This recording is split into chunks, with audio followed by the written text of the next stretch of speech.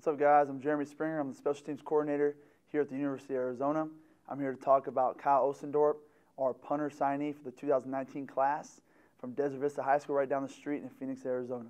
So as we look at this film, okay, and we watch this, all right, here you go, watching him right here. What I really like about this kid is he has a big, strong leg, all right? He really gets through his punts, and he's able to flip the field, which is what you want overall from a punter, okay? And as we watch most of these clips, a lot of these clips are what him doing, flipping the field.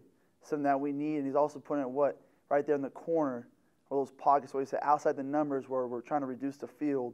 So now you're shrinking down that field, and he does a very good job punting it directionally, which is what we want in a punter. Okay, we're not going to punt it down the middle of the field. That's not what we do. We like to put it in pockets, and either on the right side or left side to compress our guys running down the field.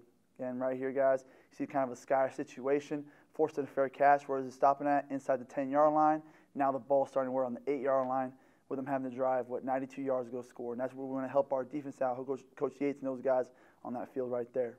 Okay, right here, he does a little bit of rugby as well. We do this from time to time, and he does a very good job of it. Former rugby player on the national team. He is from Germany. His dad is from Germany. Moved out here for work. A very, very good educational background.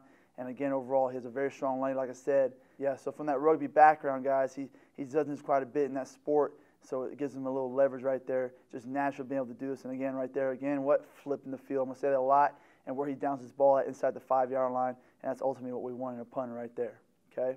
Again, right here is another rugby punt that he showed earlier in the year, just from a wider angle.